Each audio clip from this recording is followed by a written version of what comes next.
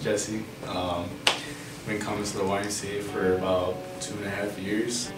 School and sports were my thing. Education always came first before sports. And so after my sophomore year of football, really I was just like, yeah, you know, like can't really work out as much during the off season, so like why not get a membership to the YMCA and come do my workouts here as well.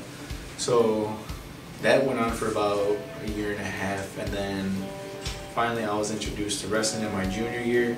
Never wrestled before in my life until high school. And then finally, after building a program to where I can always keep working out and just challenge myself more, I just always came here a lot. Usually in the summertime I would come here, first door to open, I was that guy who came to come open the YMCA sometimes. And then from that point on, I just always came here every single day, because if I ever had a stressful day or just something was on my mind or just wanted to get that workout in for the day and go on your day, you can always just come here and just release that stress, and then you feel brand new, fresh every single time.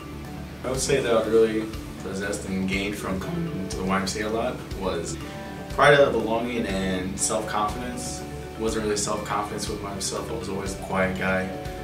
But with always coming here all the time, meeting great people as well, staff and members as well, helped me really build myself more and say like, hey, like, you know, always coming here a lot and just like felt good about myself. And so with that being said, just really thought about always what I want to do with my life as well. And my main goal as of right now is actually working on my enlistment process for the military actually.